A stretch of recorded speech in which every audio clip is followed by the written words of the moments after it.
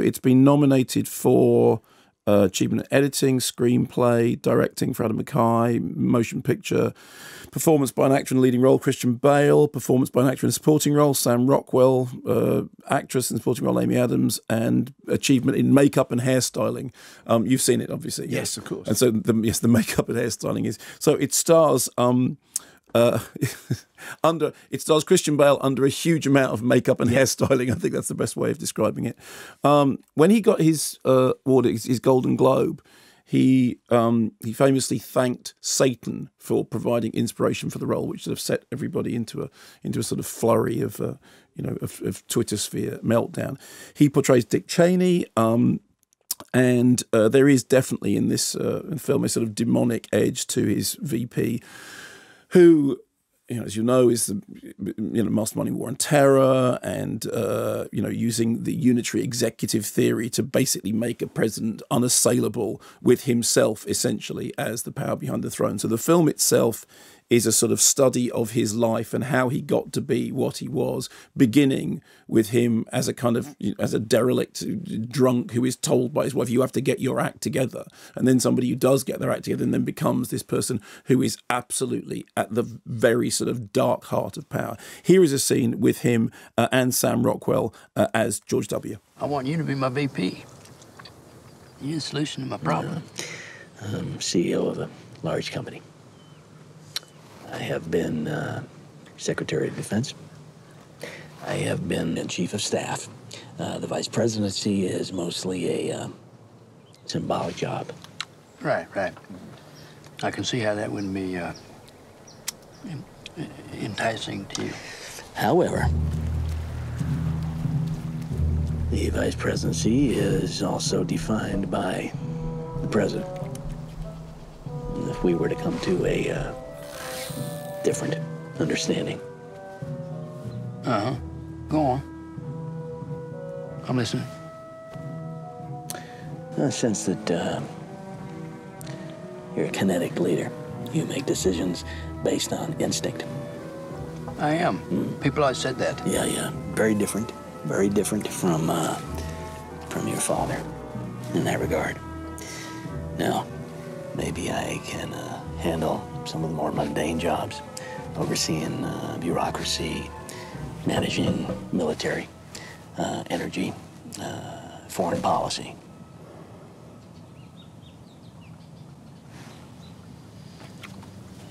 That sounds good.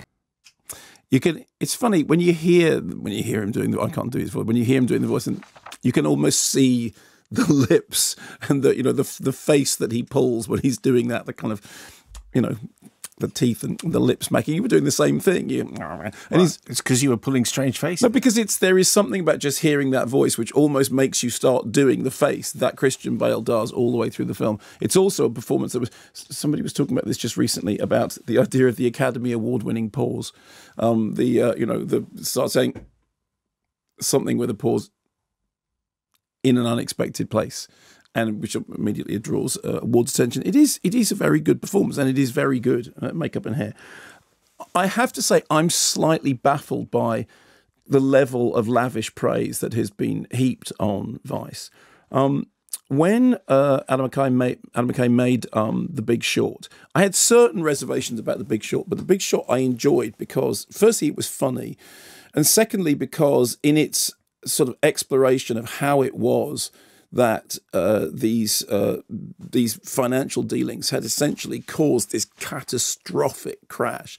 The film was told in a very sort of flippant manner, but also in a flippant manner that, like somebody doing a card trick whilst explaining to you how the card trick was being done, was both entertaining and, that's interesting. I definitely came out of The Big Short understanding some things that I hadn't understood before. I know that now some people say, well, actually, yes, it's much more complicated than that. But actually, one of the things... It was still pretty complicated. It was still pretty complicated, but one of the things that the movie did was to make understandable a certain amount of that complicated stuff. And it did it through sort of, fourth wall breaking devices about, here's somebody famous in a bath to explain this, here's a chef to explain that.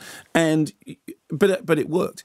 In the case of this, the film kind of admits at the beginning that little is known really about its central character, and that therefore there's got to be a huge amount of conjecture. And the central character, I think, still, by the end of the film, despite a similar sort of barrage of stylistic tics, of, you know, fourth wall breaks, a moment when two central characters break into Shakespearean dialogue in a moment of inarticulacy, a moment when halfway through the film there's this joke about suddenly the end of the, because an alternative ending to the film, what if somebody had done this and what if their life had gone that way instead? And so while I thought it was kind of individually, there were things in it that I liked, performances in it that I liked, and some that I liked more than others, what it didn't have was that overall sweep, that sucker punch, that comedic satirical thing that made you go, I've got it. I absolutely have got it. And in a way, the film kind of admits its own failing in that at the beginning, because it sort of suggests that it's not really possible to get under the skin of the central character. And the problem with that is that it ends up sometimes, particularly I have to say in the sort of final act of the movie, looking less like a clever satirical undoing and more like something which is polemics trying to find the right mode of discussion. I mean, it is a more complicated story to tell, and for me, I thought it was less satisfyingly told, and I don't think I'm alone in this. I have spoken to some other people who've shared that reservation that yes, there are things in it that are good, and yes, there are individual performances that are good, and there's no question that Christian Bale. I mean, you know, whenever Christian Bale does any role, he sinks himself right in. When was the last time you saw Christian Bale doing a role that seemed half-hearted? You know, he doesn't look like somebody who takes things on lightly, does he? No, not you know, really. you can imagine that's what he's going to. You know, Nicole Kidman said that thing about when she was in character on the set of Destroyer, that she didn't snap out of character because she felt that she would be playing it. And you definitely get the sense of somebody inhabiting a role. But I don't know that the film did what The Big Short did, of revealing the underlying workings of some, you know, great dark thing that was happening, and understanding how it was happening and making it sly and funny and accessible at the same time. So, you know, I'm slightly baffled by the huge amount of praise being heaped on it, even for all the things that are right about it. I think as a film itself, it's entertaining up to a point, but it's flawed. And what it doesn't have is that through narrative sucker punch, killer blow, you know, I'm all out of cliches, you know, line that runs. Despite things like this ongoing fishing analogy, it never actually manages to land the big fish. That's as close as I can get to wrapping that up